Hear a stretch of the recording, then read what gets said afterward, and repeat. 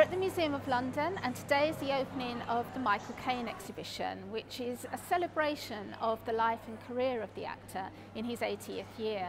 The museum is also hosting the ceremony of Michael receiving the Freedom of the City of London.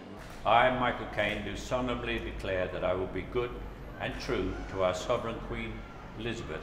The ceremony is normally performed in the Guildhall, so we feel very privileged today to be hosting the ceremony here at the Museum of London. I give you joy. This is your copy of Freedom. Thank you. Oh, that's incredible for me, because it's something that you'd never expected to get. I mean, I was so amazed when they told me I was going to be given it, and it's an incredible honour. It is my privilege and my pleasure to extend to you the right hand of fellowship and to greet you as a citizen of London. Of course, the exhibition does include some very iconic images of Sir Michael, including those by David Bailey and Terry O'Neill. But it also includes some of the more informal, unfamiliar images.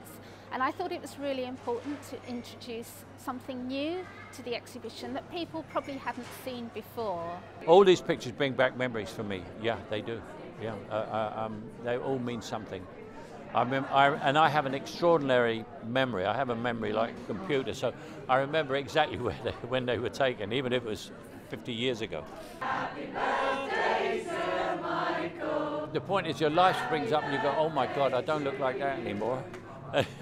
It's like when they do a Lifetime Achievement Award, you know, they go through all the movies for half an hour, you watch yourself age 60 years, you know. But I only look at the young ones, so it's okay.